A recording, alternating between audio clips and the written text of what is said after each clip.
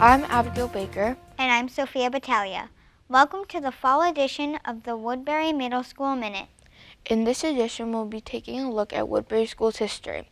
Did you know that Woodbury will be observing its centennial anniversary in 2025? Woodbury High School was built in 1925 and named in honor of Salem, New Hampshire resident Levi Woodbury. As a child, Woodbury attended Salem's Old Stone Schoolhouse. In later years, Woodbury had great success in the local timber business and then relocated to Washington, D.C. to be the proprietor of the St. James Hotel on Pennsylvania Avenue. Woodbury eventually became president of the Norfolk and Washington Steamboat Company.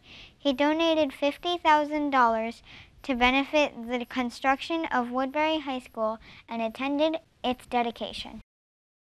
After Salem High School opened, the Woodbury served as junior high school, and finally middle school it is today. Mariah spoke with Principal Brad St. Laurent on the rich history of the building. Mr. St. Laurent collects and displays Woodbury history, memorabilia, and maintains a display case that includes yearbooks, trophies, and photos. He also likes to show students some of the areas that show the original design traits of the building. So I have a personal interest in Woodbury School along with my family attending here throughout our history. When I first came aboard as assistant principal, Bob Shute took me on a tour of Woodbury School. Mr. Shute was a well-known teacher and assistant principal at Woodbury School for a number of years, and he showed me a number of the secrets of the building, particularly the 1925 section, and I want to share a few of those with you today.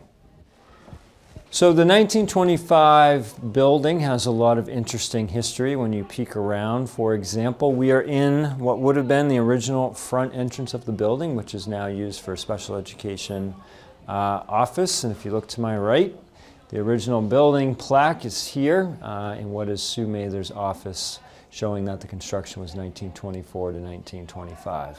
So here we are in the 1925 section overlooking Main Street. It has been for nearly 100 years. During the renovation, this is expected to be renovated into student service areas. During the renovation, this should be renovated into student service areas. We'll be preserving the historic front. The interior in this particular section should be recognizable. Some of our hidden features, though, will be updated. If you take a look at a closet like this, you can see the 1925 construction, including what's left of the original hardwood floors. There's a lot of secrets in the old building, and some of that history will certainly be preserving. All right, we're going to head down into the original basement and heating system of Woodbury School from 1925. How would I reset it?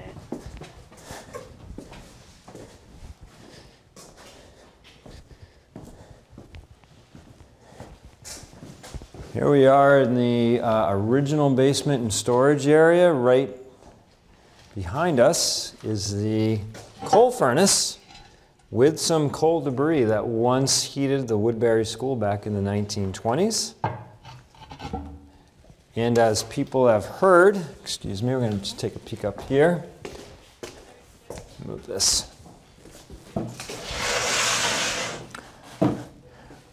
Although the sign has been removed, many people remember this as the fallout shelter for the town in the event of an atomic war, I suppose, back in the 50s or 60s. Today, it's better known as the tunnel to the high school. If you were to go forward, you would see that the tunnel extends well past your line of sight. Even with all of the improvements and additions over the years, Woodbury is still a 96-year-old building at its core. And if you look close enough, you can see the evidence of that. I'm in the studio. I'm Mariah Muskovich from Woodbury Middle School Minute. Did you know that the last class to graduate from Woodbury High School was in 1965? The new Salem High School's construction would be completed shortly after that. Jack Rouse was a member of the last class to graduate and recalled a debate over dress code requirements. Principal Johnson, POJ at the time, who was later superintendent, was trying to get a dress code passed for Woodbury students. And there was a public meeting, a referendum on that topic. And I chose to speak against the dress code. While the principal of the school was up there trying to get one passed.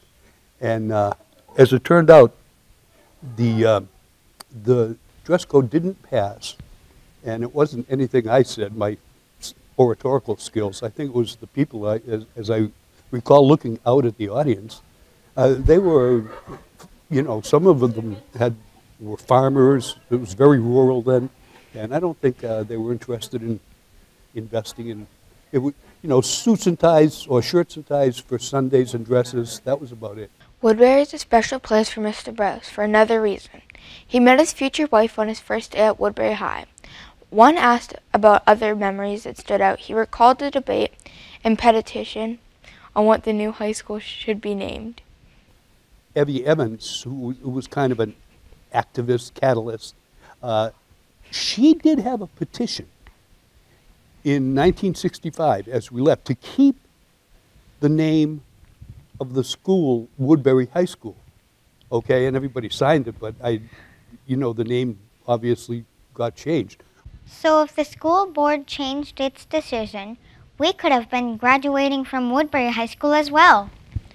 We hope you enjoyed the fall edition of the Woodbury Middle School Minute.